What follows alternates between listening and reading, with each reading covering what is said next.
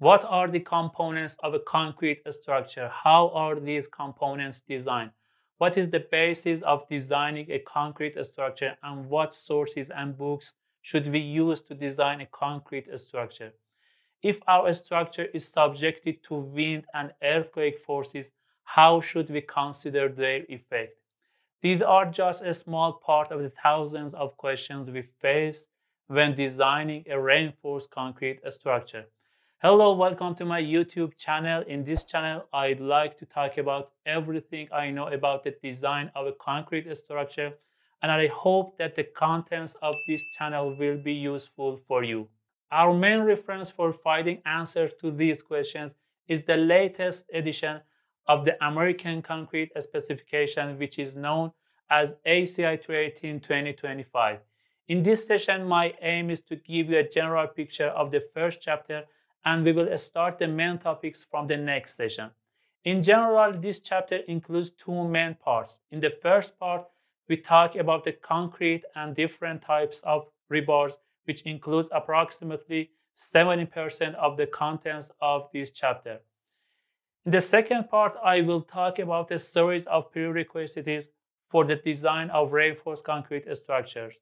First of all, we will address the issue of what is the basis of the design philosophy of concrete structures and what methods can be used to design a concrete structure.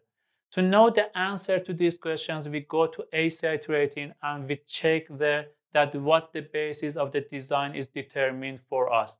After that, I will talk to you completely about the conversion of units in a session. It is obvious that our formulas and examples in these tutorials are based on the US customary unit system.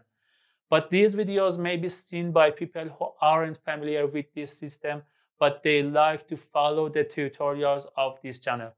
Therefore, I decided to prepare a video about unit conversion between USC and the SI system so that these friends will not be afraid of unit conversion and can follow these tutorials. In addition, as far as possible, I will provide the formulas and the final answer to the exercises based on the SI system so that these dear ones have a sense of engineering to numbers and examples and don't miss anything. We will dedicate the last session of this chapter to the introduction of the best and most important books of the design of reinforced concrete structures, and for some reason I think it is better to address this issue then. My primary goal is that if you are a civil engineering student or have been away from university for some time, at the end of these tutorials, you'd be able to design the various components of a reinforced concrete structure easily. As you know, there is not much talk about seismic design in the undergraduate course, and generally seismic design should be learned in the postgraduate course or classes outside the university. Please support these tutorials by following and watching them on this channel. I appreciate that, and after finishing the design of concrete components, we will go to tutorials related to seismic design, and I will prepare a complete video series about this topic for you.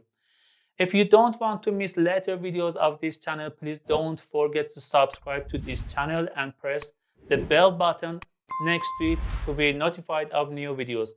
In the next session, we will go to the most important physical and mechanical characteristics of concrete, which we want to use later in the design of concrete components. You can see the link to that video right here, and you can click on it right now and watch the next session. Good luck and goodbye.